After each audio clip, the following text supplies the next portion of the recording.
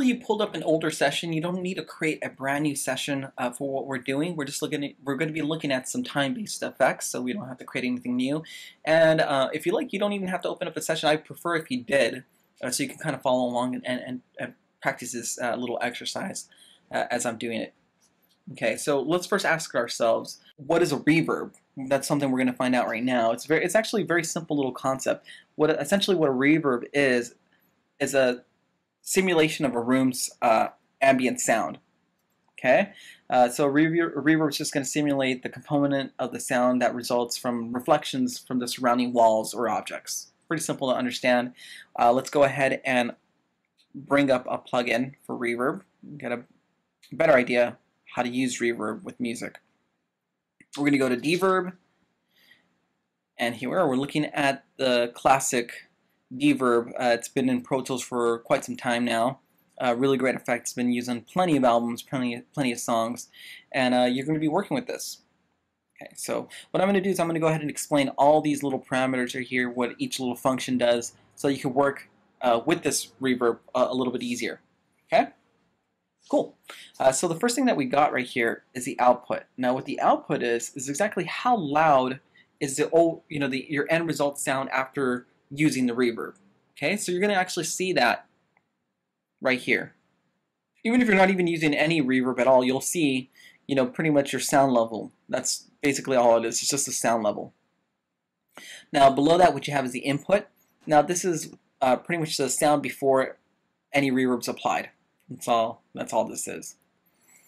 Now what the mix is the blend of, I guess, wet and dry sound. So dry would be just the unaffected track or signal that's coming through, and then wet would be part of the mix, which would be how much reverb is actually in use. How much is it blended in, So that would be this right here. Now this you don't want to go all crazy with unless you're really trying to go for an extreme effect.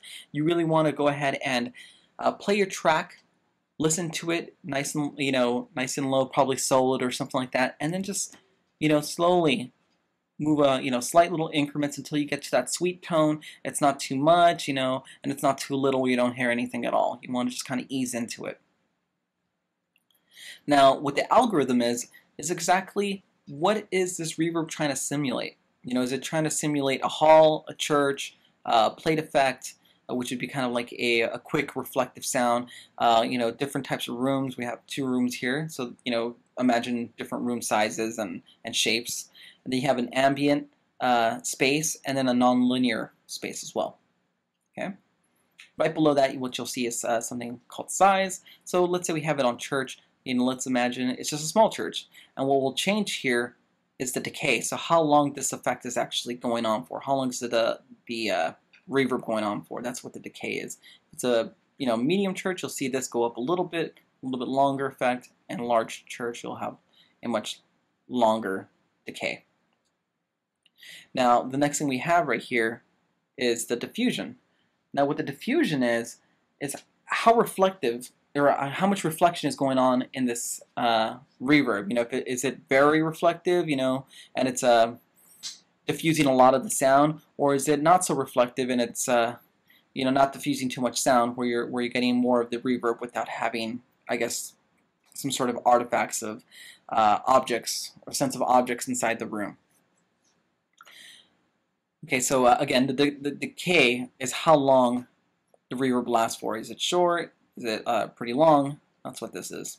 Okay, and this is one of those, especially one of the parameters that you really want to move pretty slowly until you get that effect that you like. You don't want to embellish it too much, and infinity would be kind of ridiculous unless that's the effect you're trying to go for. And then you also have just milliseconds, which you probably would even be able to hear the reverb. Would be too quick. I mean, you might be able to, but it'd be pretty quick. Now what the pre-delay is how long does it take before the reverb effect is actually on? So is it very quick? Does it take a while? It's another one of these parameters that you really want to just kind of ease into until you hear that sweet tone that you're looking for, that sweet reverb effect that you're looking for. Now these two I'm going to kind of lump together, the high filter cut and the low pass filter. Now what these do is effectively help with the tonality of the reverb. You know, if you adjust this, you can make it sound really bright, or you can make it sound very damp and dark. You know, and you know, it really depends on what type of sound you're looking for. Let's say if you're want to make it seem like you're at a church, but the church is made of marble on the inside and is really bright sounding, you would adjust this to have, you know, more of a bright tonality. If you want it to seem like a church again, but maybe a church that is, you know, more dark and damp and it's made of wood, you can go ahead and adjust these two parameters to give it that effect as well. Okay, so these are a lot of things that you can you know, really experiment with, and you don't want to go too extreme again. You kind of just ease into all of these parameters to get the tone that you're looking for. Awesome. Let's go ahead and try another effect here. Explore another one. We're going to actually take a look at delay. I'm going to open up the Air Dynamic Delay. All right, cool. So this one's a little bit simpler to understand. The first thing we're going to be looking at right here is the delay. Right here, this knob right here. Now you have a sync option. Now what this does is it actually syncs it to the tempo. Using the sync function could be pretty fun and you know, pretty easy to use, especially if you're doing something like, let's say, electronic music where you want things to happen like right on the measures. You could go ahead and effectively you know, do it every second bar or every 4 bars, or you could do, you know, every bar. You'll hear the delay actually occur. Okay, that's what this is. Now, if you don't want to do this, you want to have a more of a natural feel, you could also kind of ease into the delay amount or response right here. Just kind of dial it in yourself manually.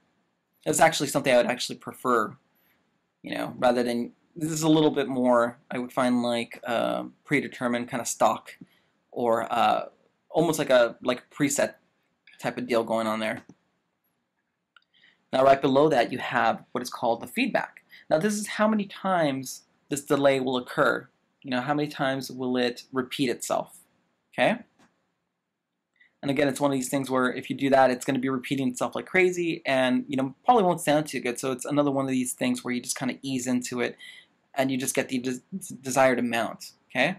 So you'll listen to the track, you'll solo your track, and just kind of ease into it. Okay, right next, what we're going to go ahead and take a look at is this area right here, which says delay. And then you have the left and right ratio. So this is kind of like saying, where's the delay being panned to? You know, left or right? You know, you get to decide that. Okay? And same with the stereo width. Now what the stereo width will do is, you know, essentially make it, you know, more or less narrow. Okay, that sound. So you really want to ease into these you know, parameters. You don't want to make things too extreme and too harsh, because you know what, that's actually not really pleasant to the listener. You know, they want to hear subtleties. They want to, you know, the more you hear subtleties, the more you're trying to re-listen to that song, so you can notice, you know, every simple little thing. It's kind of like a compressor. If you compress, you know, a song or sounds, you know, too high, there's no dynamics, there's nothing interesting about it. You get kind of like a listener's fatigue. So you want to keep everything subtle, keep it interesting. Let's go ahead and take a look at the EQ. Now, the EQ area, what this is going to do is going to help you affect the tonality of the delay. Okay, so you know, low cut, you know, I guess EQ right here is kind of filtering out some frequencies here, and same with the high cut as well. Okay, right beneath that, what you have is the envelope modulation. Now, what this is, the rate, it's basically like speed, like how long before the envelope modulation actually occurs. Okay? Feedback, it's how many times this signal will be repeated, the envelope, you know, signal will be repeated, and then the mix, it's pretty much like the mix in the other knobs, is how much of that effect is actually in the mix. Okay, so you get to decide that. Right above here, what you have is the feedback mode.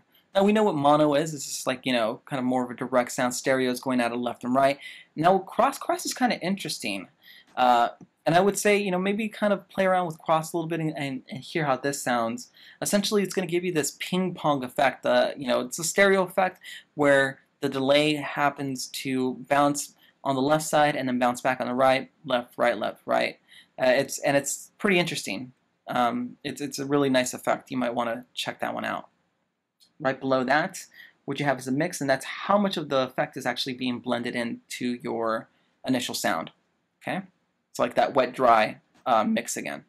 Okay, this would be pretty much you're listening to the original sound. This would be now it's activated, and this would be okay. Like how much of this is of this effect is actually going into that original sound.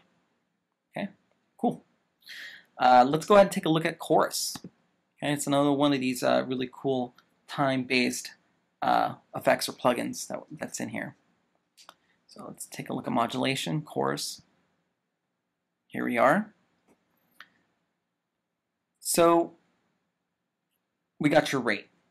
Now what the rate is the speed of the chorus effect.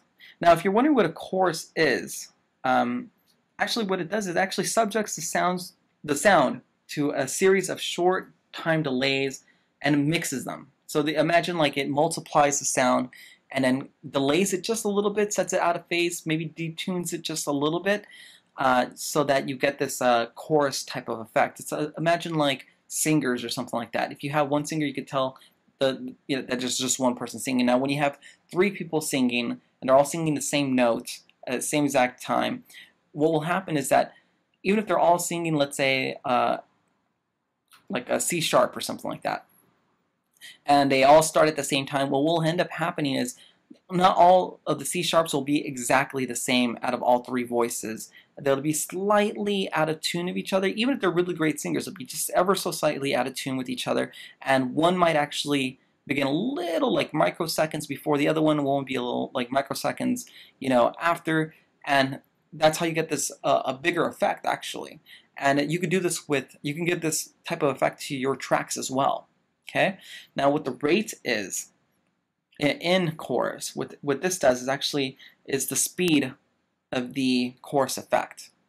Okay, so this would be pretty much not too noticeable. It'd be pretty quick. This would be a little bit longer, and you'd be able to hear the effect of that as well. Okay, so this is another one of these knobs where you just want to ease into it. You'd solo your track and just kind of ease into it until you hear what you like, what you're looking for. Now below that, what you have is the depth. Now what the depth is right here is how long this effect lasts. Okay, so is it very quick? Is it much longer? You decide that. Again, it's like one of these things you ease into. You're going to start probably at the obviously at the factory default, and kind of see where your sound in regards to the depth should lay. Okay. Now what you have next is the chorus right here, this chorus area, and the feedback. Now the feedback is kind of like the delay. It's how much of the effect is actually repeated. Okay, pretty easy to understand. It's just like the regular delay. Now what you have next is after that is the pre-delay. What the pre-delay is how long before the effect actually happens. Okay, does it happen pretty much right at the same time? You hear the track sound, right at the track sound you hear the chorus effect already activated, or does it kind of more subtly come into it? Okay, this would be kind of like harshly. This would kind of be more like it eases into it. Now this is obviously delayed, and you can tell that it happened after the initial sound. Okay, right below that you have the LFO. What the LFO is a low frequency oscillation. If you're wondering what this is, so these are essentially like waveforms. It's an oscillator, and you get to choose from two different waveforms. You have a triangle waveform. You have your sine waveform. Okay. So this is going to affect, I guess, pretty much like the tonality, the pitch, or not really the pitch, more like just the overall tone of it. Now what you have after that is the left-right phase. And what the left-right phase is just essentially, where in the stereo space are you hearing the sound from? Okay? And then of course you have your mix. So how much of the effect is being blended into your sound. So what your job is to do now is to go ahead and experiment with all these different effects that are in Pro Tools, really try to hone in your skills, and just have fun. Thanks for watching this video, and if you're watching this video and you're not currently enrolled to the Recording Connection, this is only a small taste of what you could be learning in our program. The Recording Connection provides all of our students with industry standard software, like Pro Tools, to take your engineering skills to the next level. We also provide books with excellent lesson plans, a professional studio engineer who will mentor you and show you how to operate real studio equipment, and so much more. With the Recording Connection, getting finance is a breeze. We have many different tuition options, so getting hooked up at a studio near you is fast and easy. For more information, check out www.recordingconnection.com. And of course, I'll catch you guys on the next video.